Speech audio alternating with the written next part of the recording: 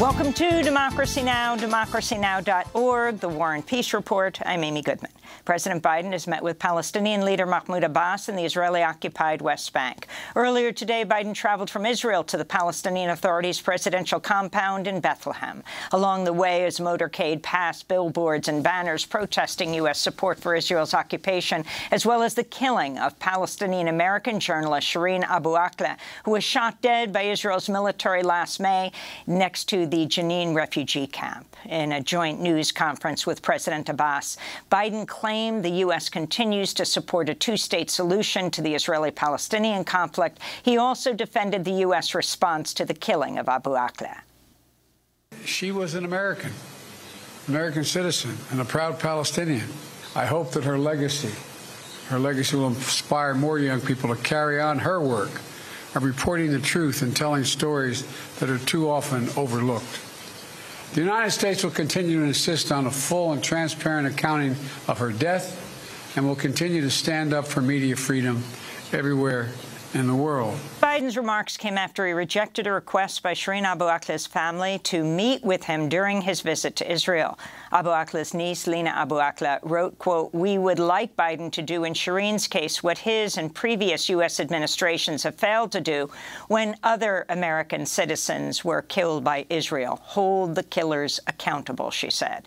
Meanwhile, Biden's traveling today from Israel's Ben Gurion airport on a direct flight to Jeddah, Saudi Arabia, where he'll meet senior Saudi officials, including Crown Prince Mohammed bin Salman. Press freedom groups are demanding Biden confront the prince over the killing and dismemberment of Washington Post columnist Jamal Khashoggi. In 2018, the CIA concluded bin Salman personally ordered his assassination.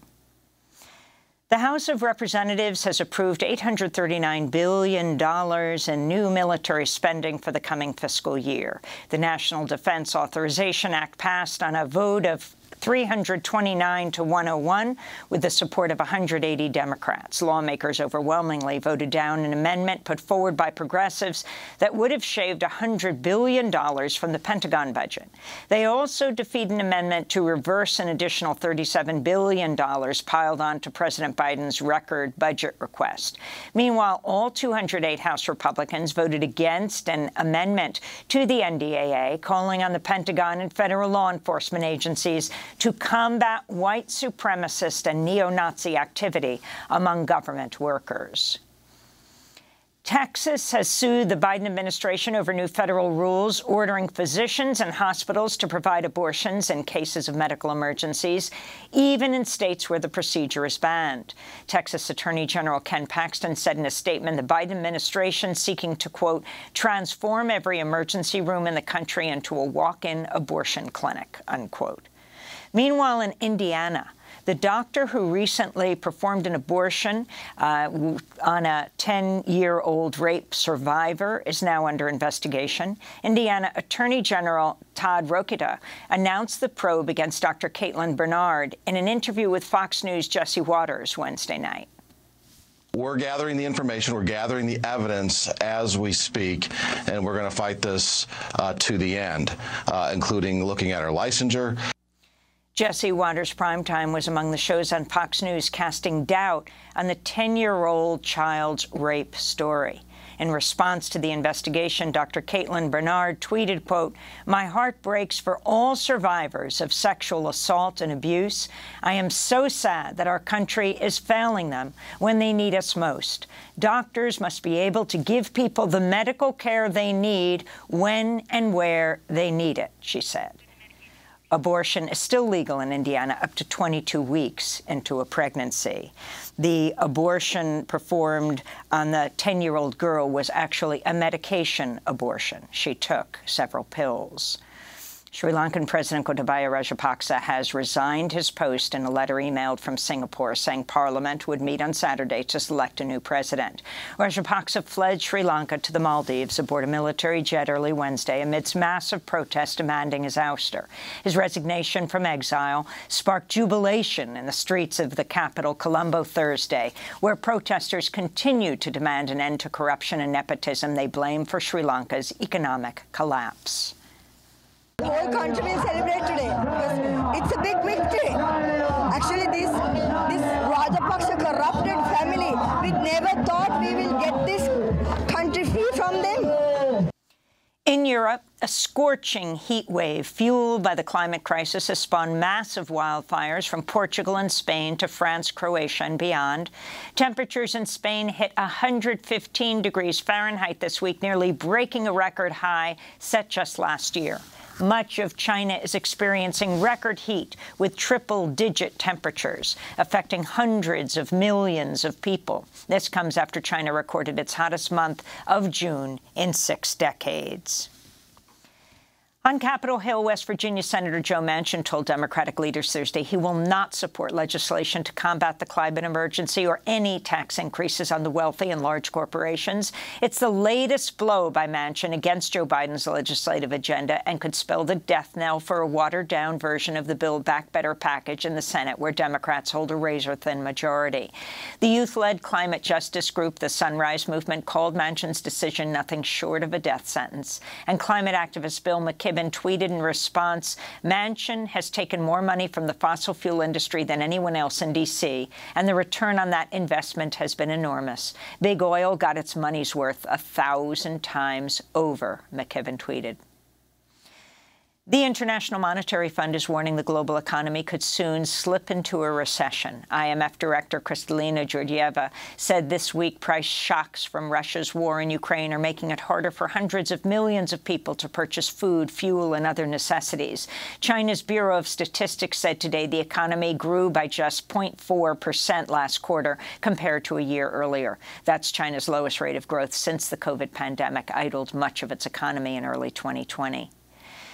In Brussels, the European Union has asked member states to curb their use of natural gas amidst fears that Russia might further reduce supplies. The EU says nations that increase their reliance on coal will be exempted from carbon emissions reduction goals.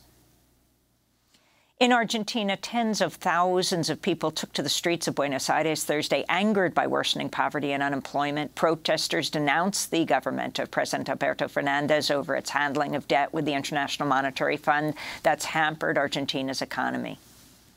50% of the population is below the poverty line, and the rates of severe poverty are increasing more and more. The inflation for food products is at 8%. They have just changed the Minister of Economy, and nothing has changed. Mexican President Andrés Manuel López Obrador has agreed to spend $1.5 billion over the next 2 years to improve its border enforcement technology and joint efforts with the Biden administration to block asylum seekers from arriving in the United States.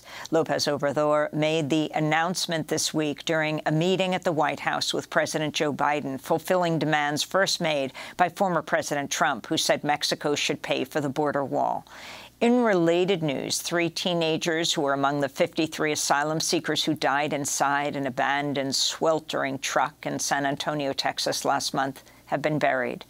Brothers Jair and Giovanni Valencia Olivares, ages 19 and 16, and their 16-year-old cousin, Misael Olivares, were laid to rest Thursday in the state of Veracruz. This is Jair and Giovanni's mother. They wanted to build a house and start a business, not to spend their lives making shoes, because it is tiring work. There are jobs here, but they are very poorly paid. Things go up in price, but wages don't go up. That's why they went to look for a better life. 26 of the victims were from Mexico. And Mother Jones Magazine's published leaked audio of President Trump's former chief strategist telling his associates that Donald Trump had a plan to declare victory on election night 2020, even if he was losing. Steve Bannon made the remarks just 3 days before the election. If Trump is losing by 10 or 11 o'clock at night, it's going to be even crazier. No, because he's going to sit right there and say they stole it. Agree. I'm directing the Attorney General to shut down all ballot places in all 50 states. It's going to be no. He's not going out easy. If Biden's winning, Trump is going to do some crazy. Meanwhile, The Intercept reports the U.S. Secret Service erased text messages from January 5th and January 6, 2021, around the time of the attack on the U.S. Capitol by a mob of Trump supporters seeking to overturn the election. A government watchdog with the Homeland Security Department said in a letter to lawmakers this week that the erasure took place shortly after oversight officials requested electronic communications from the Secret Service. And those are some of the headlines. This is Democracy Now!, democracynow.org, The War and Peace Report.